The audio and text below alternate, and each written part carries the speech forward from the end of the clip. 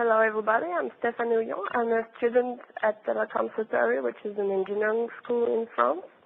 And last year for my project I've been working on a Net-OSLC-CM Perl module that was developed for the backtracker Simple Defects. So first I will tell you a bit about Simple Defects very quickly. Then I will show you how you can use the Perl OSLC module. And I will do a quick overview about the module internals. And I'll finish by a quick demo if we have time. So with traditional backtrackers, if you want to browse your back tickets, you will have a web browser interface. But what if you want to use your terminal? That's possible with Simple Defects. The main idea is that Simple Defects is a backtracker that you can use in command line. It's using the Profit database. I will come back on it in a few seconds. Simple Defects, it's written in Perl. It's free and open source. So the main idea is that Simple Defects is a peer-to-peer backtracker that you can use offline. Just think about it, it's the same concept. So you have the backtracker server, that's a remote server, and let's say you have a backtracker on there. On your local machine you have Simple Defects, and you can just clone the remote backtracker database, go offline, work on your tickets, and then when you're coming back online you can synchronize your commits, your changes. So that's the main idea behind Simple Defects. It's using the Profit database, which is a semi-relational database. Just think about NoSQL, for example. It's peer-to-peer replicated, so it's disconnected, it's versioned, and there is a system of self-healing conflict resolution when you want to synchronize several versions of the backtracker database.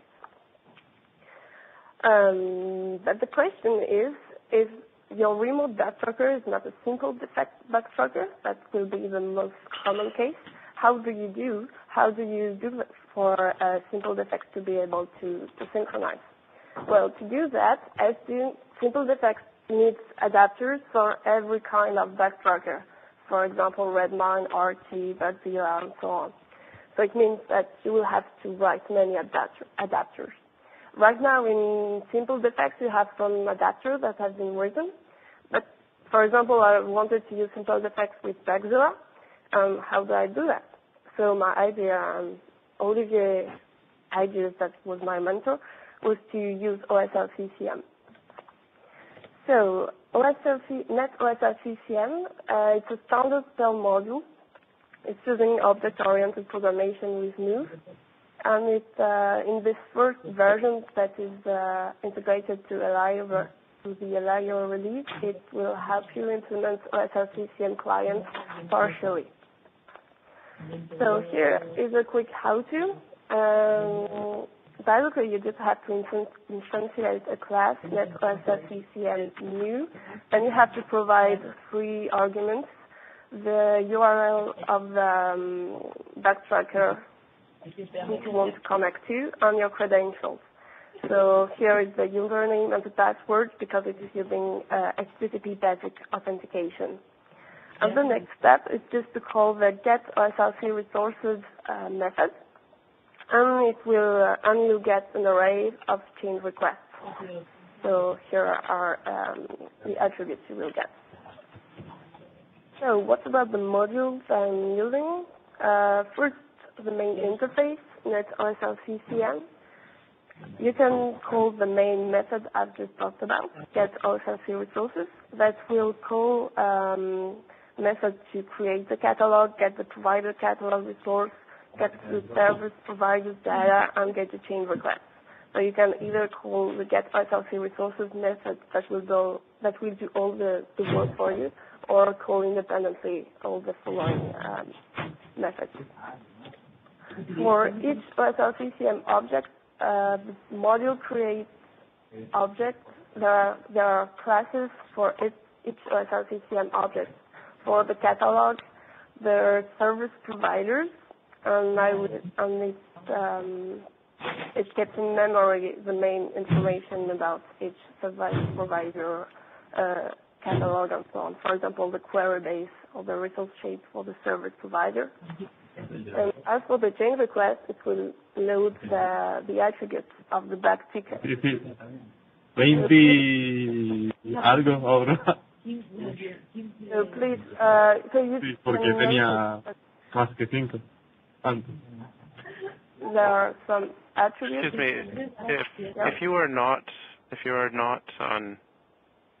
speaking, if you can go on mute, that would be great. If your phone does not support that, you can dial *6 and the system will mute you. Okay, sorry, Stephanie. Okay, thank you. Well, so I was talking about the change request class. The attributes corresponding to the attributes of the back tickets are hard-coded at the moment, so that's not very flexible. For example, you can say, as I was developing with the Backzilla bug tracker, I incorporated some Backzilla-specific attributes like bags components, bags offsets, and so on. So it's an improvement to do to make it more flexible. To get RDF data, I'm using 2 CPAN modules, RDF Trine, to browse through the catalog and the service provider's data. I'm just performing some Sparkle queries. To browse through the change request attributes, I'm using RDF wrapper called RDF Helper. That's quite useful, and it allows to treat more data more easily. As for the connection, I've just told you I was using the connection using HTTP basic authentication. So what about OAuth? Actually, there is a Perl CPAN module implementing OAuth, so it would be a matter of time just to integrate it to the Net-OSLC-CM module. Okay, so I think we have time for a quick demo. If it will work, it should.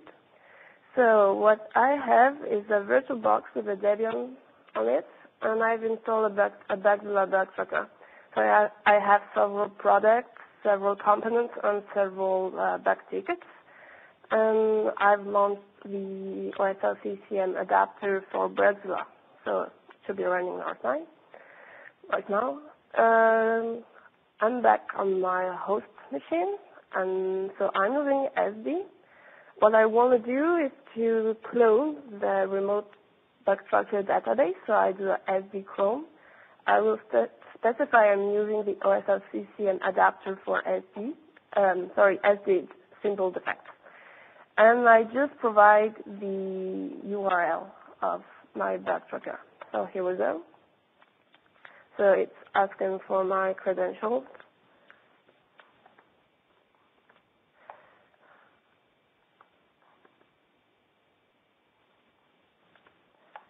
Okay, so now it fetches the catalog. Is it found or not? Oh yeah, sorry. My virtual was got offline. Okay. Oh. Okay.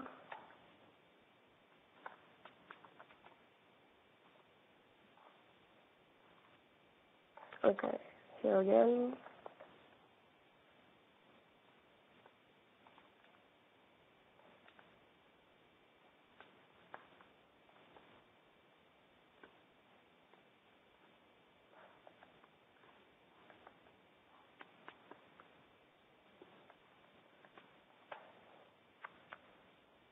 Oh, sorry. Well, takes too much time. I will just launch a video.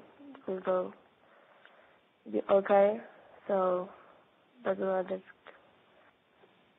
I showed you all that.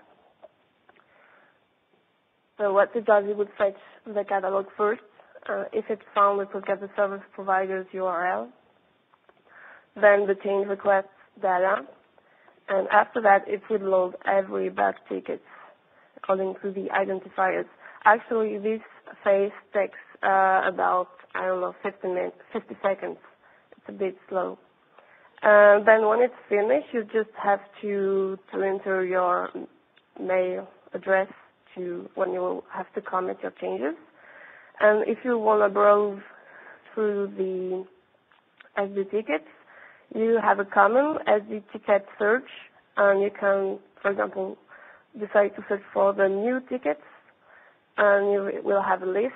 And then if you want to show the metadata of each ticket, you have them. So you have the metadata that are from the bug tracker that you have cloned, and you have a history. So